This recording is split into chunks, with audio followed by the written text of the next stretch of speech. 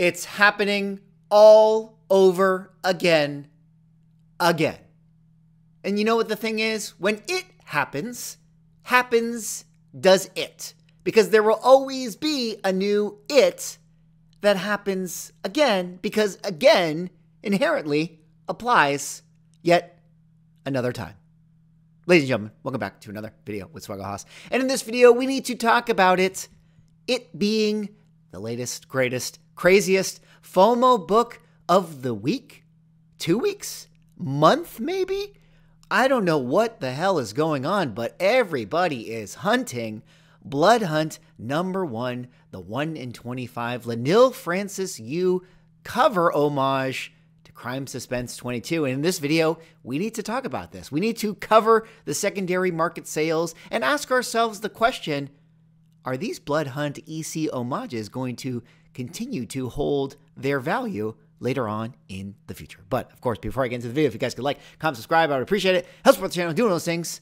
But let us get into this video here today. Now, if you guys don't know, Blood Hunt #1, the 1 in 25 variant cover, which of course is the homage to Crime Suspense #22, this book has been going absolutely insane on the secondary market. I don't know how it started. Maybe you guys out there know how it started. Maybe you can let me know in the comment section. But we're going to try to figure this all out together. What is it about this book that has made collectors go absolutely insane? Now, for context, Blood Hunt is the new Marvel crossover event. You know, I think it stars the Midnight Suns or some of those characters, written by Jed MacKay. It's going to be some vampire, crossover event storyline. And of course, like many of the storylines, they do these variant covers. And if you are familiar with the Crime Suspense 22 cover, which is the EC cover that came out in 1954, drawn by Johnny Craig, that would feature the decapitated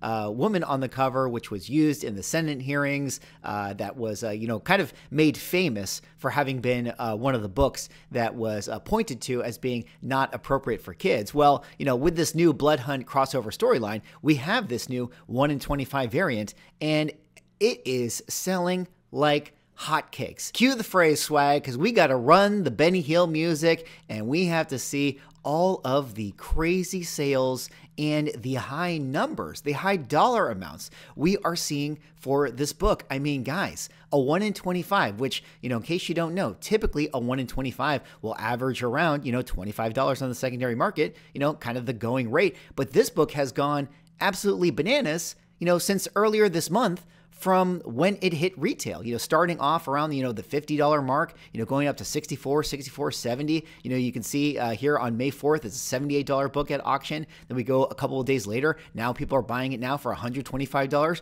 You go a couple days later, all of a sudden people are paying $250 for it. $287 with 33 bids on this one. $279, $240. Absolutely insane numbers. Look at this, a pre-screen 9.8 selling for $600. $600 on the pre-sale for this thing.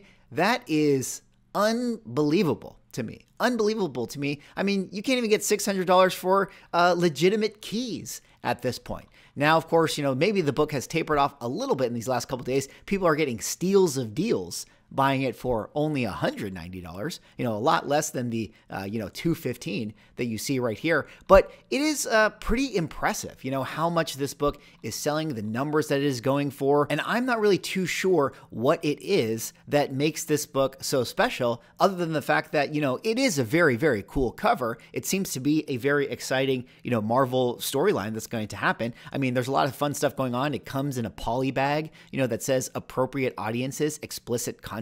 Maybe it is sort of like the, explicit nature of it that just sort of makes it fun to collect. Although, just so you guys know, if you're wondering, hey, should I keep my books in the poly bag? Well, if you do ever send it in for grading to CGC, they're just going to remove the poly bag anyway. So, I kind of feel like as far as collecting is concerned, the poly bag doesn't really matter all that much. I mean, maybe if you're going to sell the raw copy on the secondary market, people want it polybagged. But if you ever go to grade the book and get the maximum amount of value out of it, like this pre-screen 9.8 that this person actually sold for, $600 right here, CGC is going to take it out of the bag when they actually go to slab the book. So a little bit of a tidbit for you guys. But either way, it's very, very interesting that this book has had so much success on the secondary market. Of course, it features Thor, with the decapitated head right there. And maybe that's really why it's so interesting of a book to have in people's collection, is because, it's featuring, the superhero that actually has his head cut off. I mean, we've actually had this book,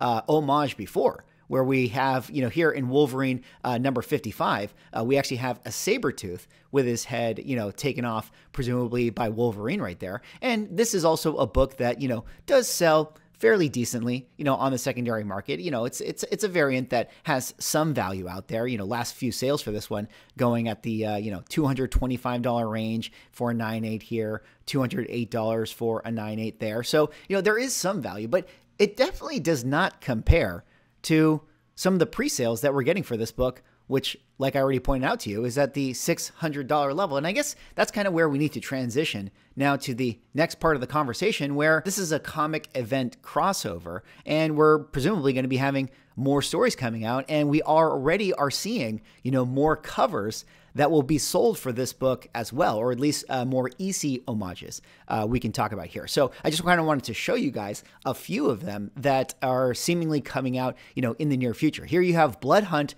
Red Band number 3, which of course, the one with the Thor I just showed you is Blood Hunt number 1. This is also the 1 in 25 homage right here, pre-sale 6/12/24. And you can see, if you're familiar with this Vault of Horror cover, this one features the Fantastic Four on it. We got Blade, Dracula, and Doctor Strange in the little bubbles on the side, and then you have the hands bursting out of the ground. Well, you guys would know, if you're EC collectors, that this is an homage to Vault of Horror number 26, with the hands bursting out of the ground as the car swings around. And this is also a book where already you're seeing crazy pre-sales for this one. Look at this. Sold price pre-sale for $100. Again, I believe that this is also going to be a 1 in 25, so selling 4x above, the typical going rate for a 1 in 25 cover. Here you have an $80 one, and people are already sort of thinking that, like, hey, this is going the way of this Thor homage right here, where, it started off with the pre-sales, around the $70 level, and then all of a sudden it jumped up, to this $200 mark. So people are taking a flyer on this one, as they are taking a flyer on this other one right here, which I will show you now, which is Blood Hunt number 4. This one is the homage to the Tales from the Crypt Al Feldstein cover. This one features Dracula, Blade, Doctor Strange on it, with Tony Stark actually getting buried underground right there with the Iron Man helmet. Now, don't get me wrong, these covers are really, really fun. They're really, really cool, but it's crazy how much they are selling for, at this current moment in time. And of course, just to show you guys, this is the Tales from the Crypt number 28, with the guy being buried alive right here, drawn by Al Feldstein, that this cover is paying homage to. And I think that that's something that we should talk about here, this idea of, the cover swipe, as far as like using other characters we know on famous comic book covers. I mean, we've had this conversation many times on the channel here before. But one of the things that, is important to point out is that while these books will always sort of sell, to a lot of collectors, because, yeah, it's fun to have, an ASM 300 homage in your collection. It looks nice together with the original book, or, if you're just a fan of a certain style, then you're going to really, really like it. If you like the EC covers, these are going to be a lot of fun. But once you kind of pull the cat out of the bag, once this is a thing that is out there, then, the luster is lost a little bit, right? And I point to, these Disney cover homages, which initially out of the gate, you guys remember these ones when they were doing the Avengers 4 homage, and they had like the Iron Man homage and things like that. There were some of these books that at the initial launch of them, people were going crazy for these things. Everybody was buying them. I think that there was a black and white ratio variant one that was selling like crazy. But one of the problems is that once it showed to be successful, well, the following books that came out after didn't sell nearly as well. And I'm showing you guys a few more of this sort of series of Disney books that, had recently been homage to, popular covers that we know. These are now coming out, and, frankly, they're not doing that well on the secondary market. And kind of where I'm going with all this and why I kind of bring it up is just a sort of a warning, to everybody out there that, hey, these are awesome covers. Definitely pick it up if you like it. Will there be a time later on when this book sells for cheaper than what it's going for now? Most likely, yeah. But what I really want to say is that, if you're somebody out there who thinks that these next upcoming ones are going to sell for the same amount as, say, that what we're seeing with the Thor book, typically that's not usually how it goes, because once people know that these are the hot covers that are selling, then that's where the speculators come in. That's when the over orders come in. That's when people start, buying up more of the 1 in 25s and things of that nature. And then they try to sell it, and now it becomes a race to the bottom. And one of the most recent examples we can point to with this is when we were all, playfully talking about, the ASM #1 Hustle Sketch Edition, where they had Spider-Man with Eminem on it. And we were talking about, the values of this book. And then it just became like a thing after that where it's like, oh, let's put a Marvel character with all of the rappers on the cover. And then they came out with the Deadpool and Notorious B.I.G. one. And then they had other ones. And what you saw was that, yes, initially the Eminem one sold quite well, but you have diminishing returns, in the market after that. This also happened to, this company as well when they were putting Marvel superheroes next to sports athletes. The initial ones are very, very hot, and then, eventually, it gets oversaturated and there's diminishing returns. So I suspect with these Blood Hunt covers, we will see sort of a similar thing. But again, that's not me saying that this is not cool or that you shouldn't buy these books. I'm just sort of pointing out to you guys that, this seems to be the one right now that has the most market attention. And I would be surprised if the ones coming out after this get the same amount of steam and attention. Now, last little thing before I wrap up the video, just because we haven't actually talked about this, and I thought it would be interesting to sort of check in on the prices for our favorite book right here, ASM #1 Hustle Edition with Eminem. $327 on the census. When this book initially came out in December of 2022, look at that sold price, $1,725. And then, boom, off the cliff, all the way back down to, a respectable amount still, $500, $600. And, as recently as, a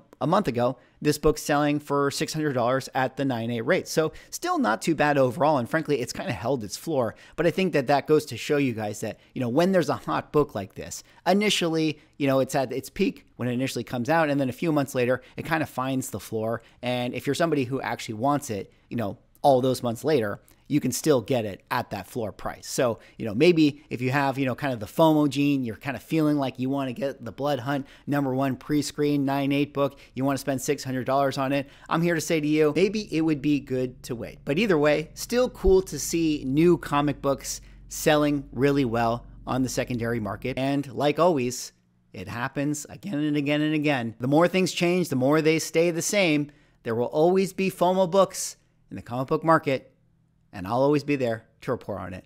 Let me know what you guys think. What do you guys think about the Blood Hunt craze going on right now? How are you guys feeling about this? Are you guys modern collectors out there that are picking this up? Or are you guys, people who like Golden Age comic books, and having a Golden Age homage cover is the thing that's actually going to make you buy a current comic book title? Let me know in the comments. Thanks so much for watching. Like, comment, subscribe. See you on the next one.